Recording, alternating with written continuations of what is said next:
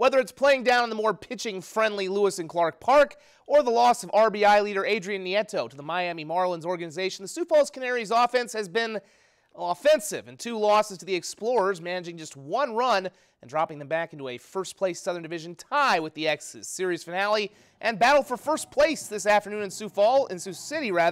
Things getting off to a good start for the Birds. They had a man on first.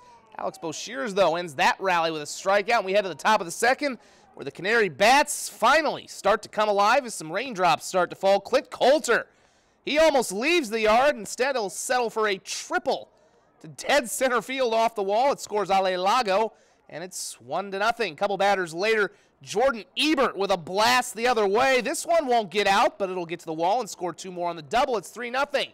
Nothing can stop them, except Mother Nature. The rain started to fall a lot heavier. The tarp came on the field, and they would suspend play in this one. 3-0 Canaries in the second inning. They will pick this one up on July 19th when they go back to Sioux City.